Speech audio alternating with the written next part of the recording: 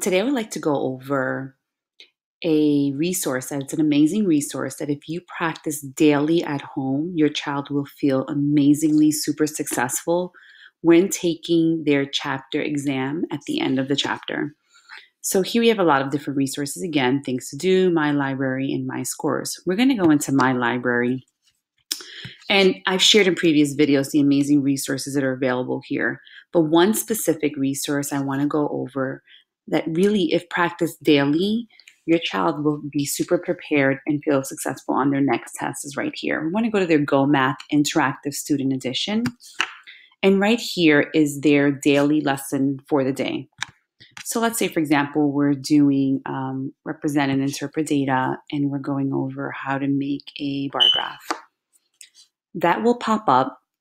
I would say review this lesson with them. They do it in the classroom, but review with them again.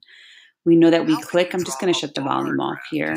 We know we click on the arrow going to the side, and it allows you to run through the lesson. So each part of the lesson, talk to them about it, allow them to reflect on what they know, and just continue to go through it. And right here is what's really important, where it says personal math trainer. It's the whistle, but you want the one with the green outline on it, because there is another one here, but we want this one right here with this green outline. If you click on that, it will open up two questions.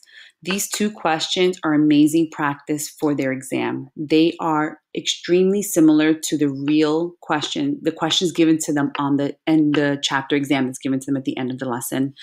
So right here is a question. You can go over it, and this is how they would respond. Now, if they're not exactly sure how to do it, they can view an example if they want to. And then what happens is they ask them to retry, but it explains it to them.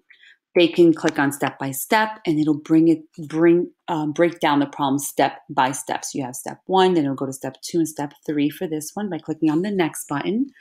There's also the option to see the math on the spot video for the lesson.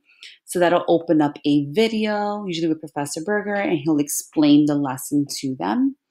But these two questions are amazing resources. If you go over this daily with your child, they will be extremely successful on their chapter exam at the end of the lesson.